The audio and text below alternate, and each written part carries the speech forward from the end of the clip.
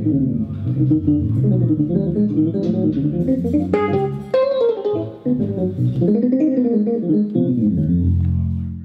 Stern, welcome to Australian Musician.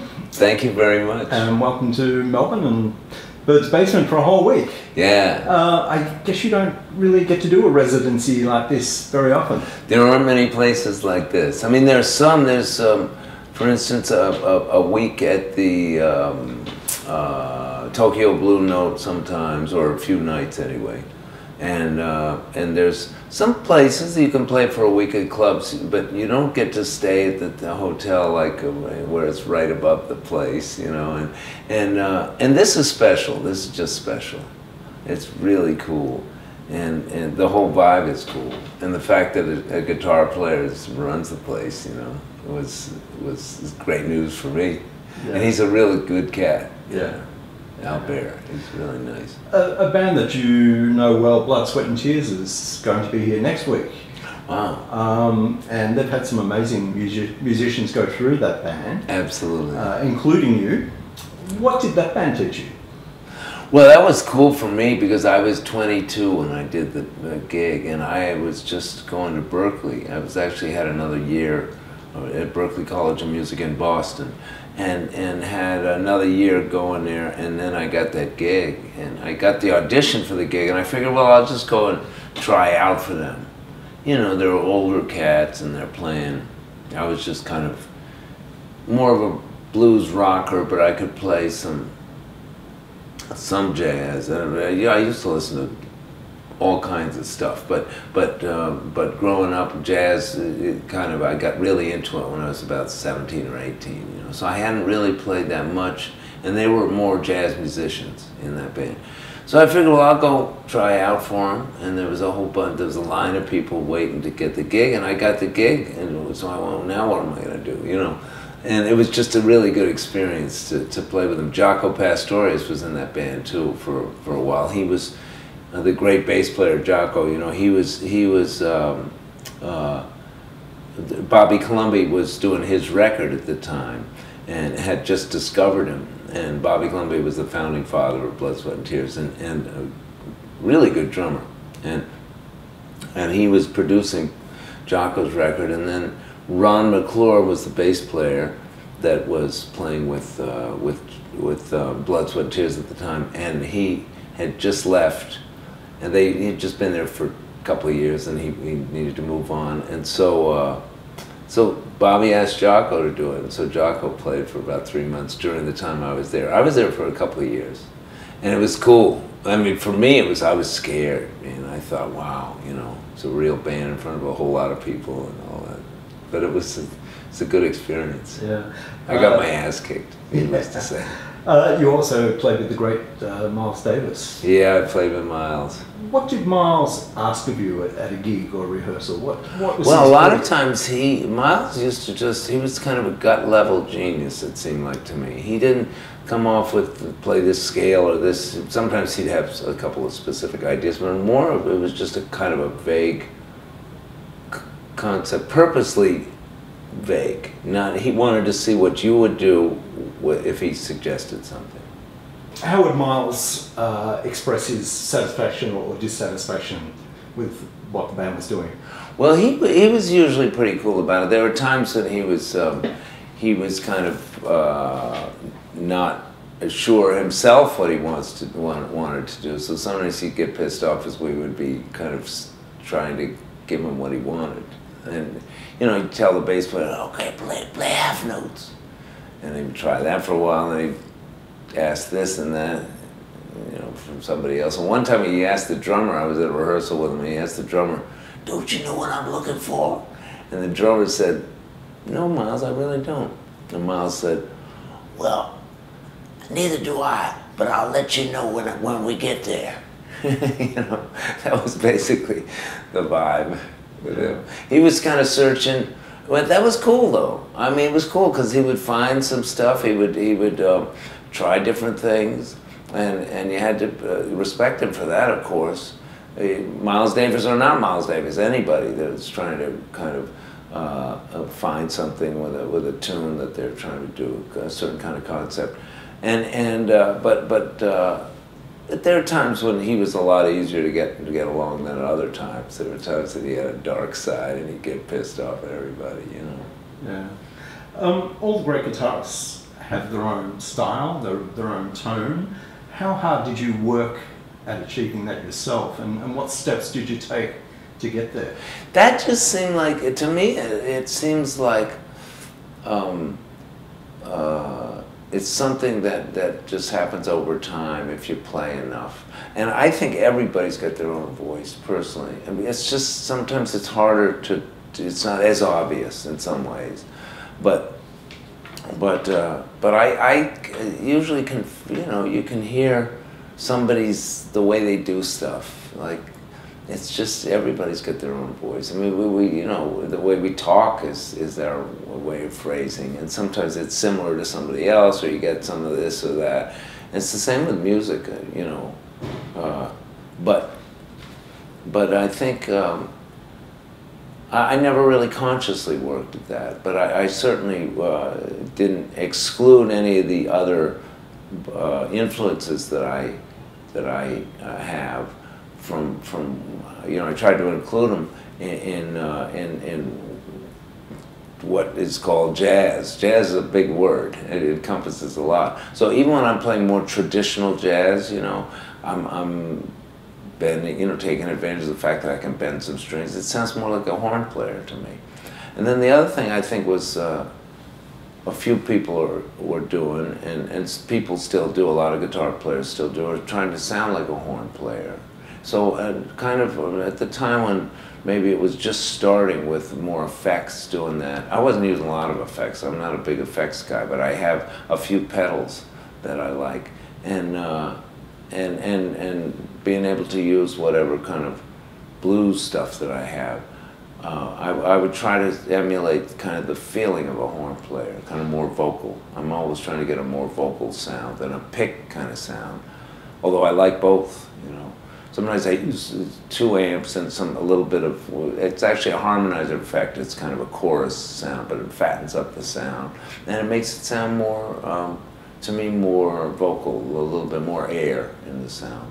Yeah. That's when you hear a horn, you hear the air, you know.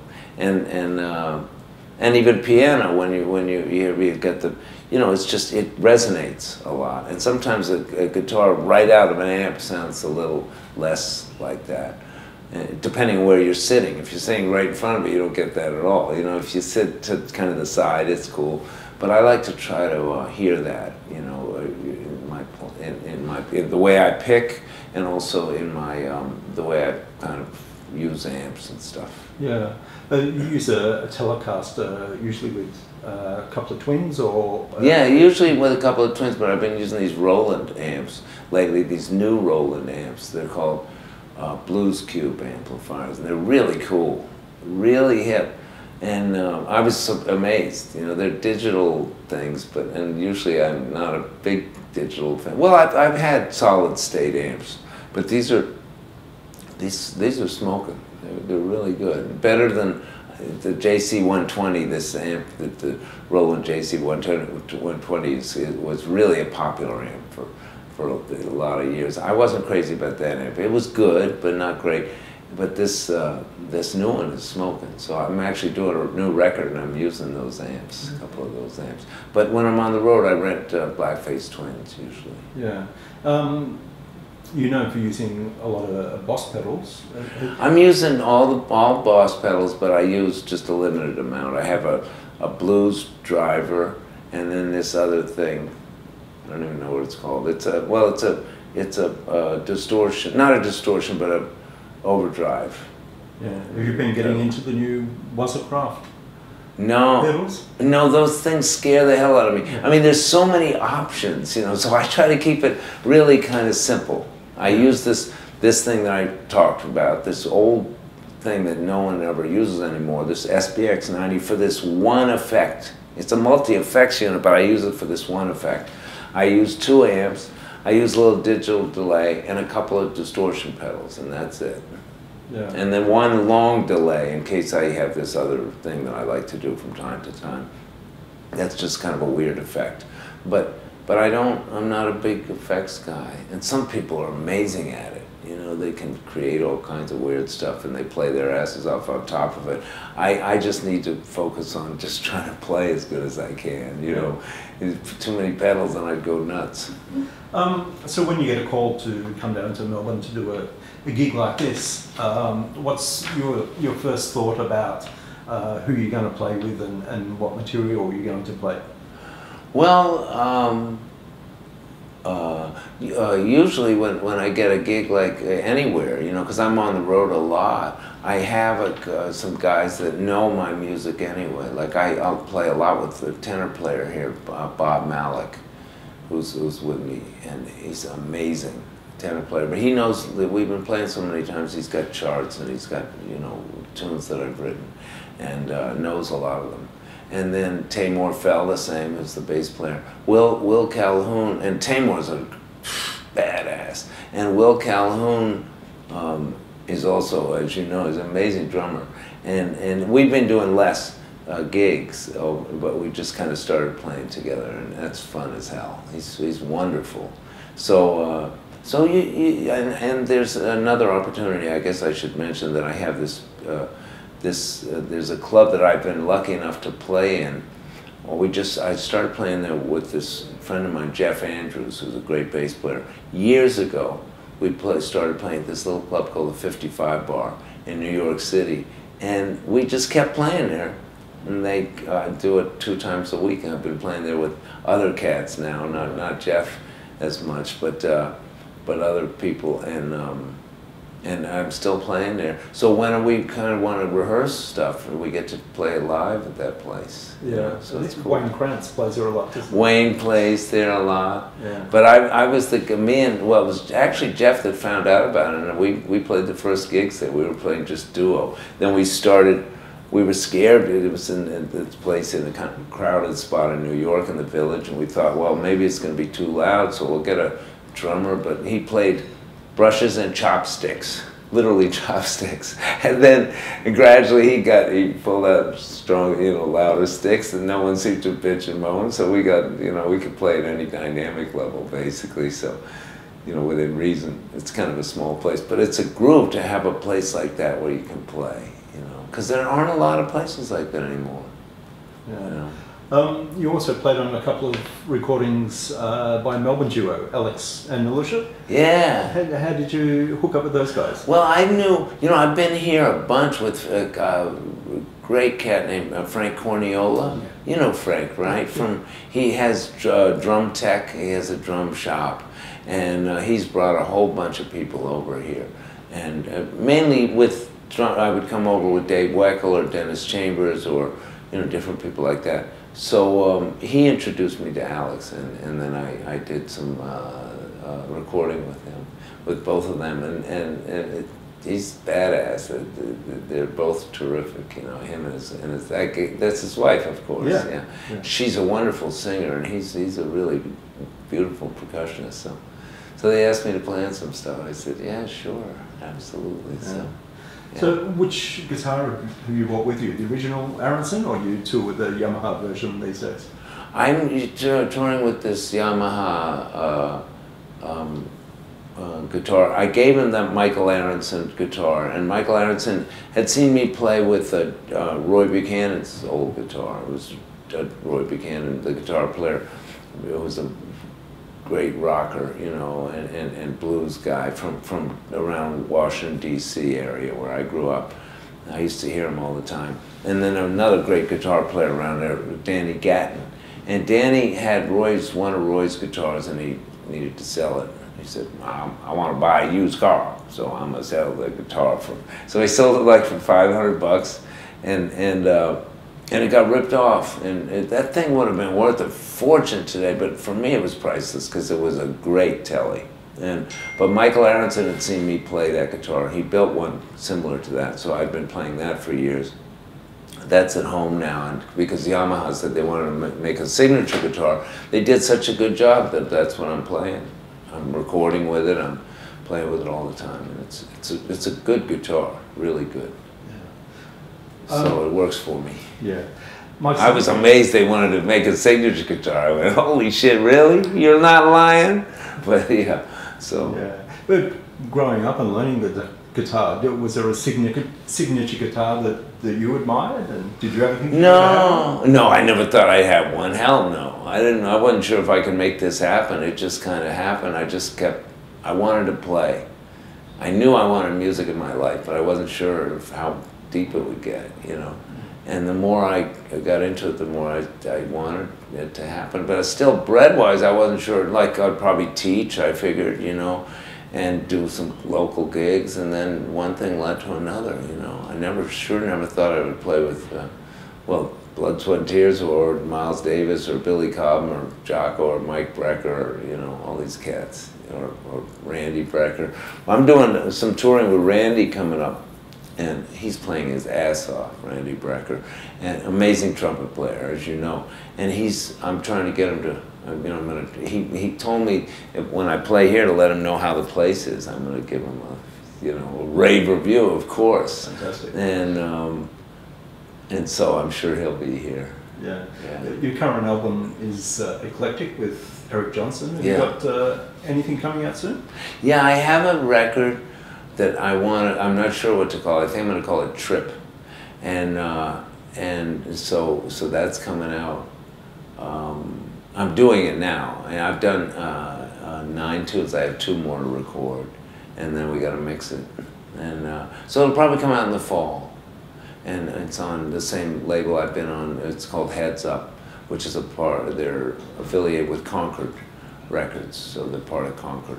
And Concord's a big record company. So I'm happy to have a record, you know, the record label interested.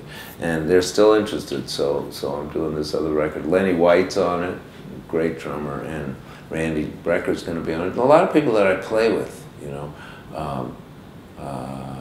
This tour that I'm doing in the summer is with Randy and Lenny White, and Tamor Fell, who's playing with me tonight, and he's on the record too. And then Victor Wooten, and Dennis Chambers, and maybe Will Calhoun. I'm thinking if I can, I've got just 2 more tunes, so he may play one, and Weckel's going to play on another one. So I got a bunch of cool people on that. But yeah, I think that's a good title for me, Trip. Yeah, sounds good to me. It's good. It's a really good one for me because recently, I was supposed to come in October, and I fell.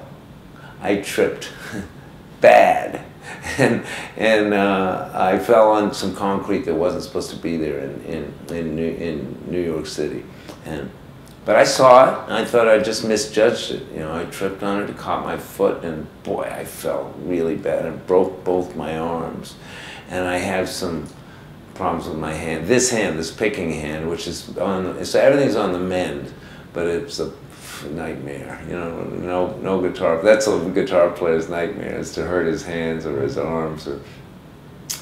But that's how it happened. So I figured Trip, I can't really ignore that was such a thing for me. So I figured it could mean a lot to a lot of people, but certainly it's going to be a personal meaning to me. Yeah, we look forward to hearing that. And yeah, thanks. Mike Stern, thanks for your time. Thank you very much.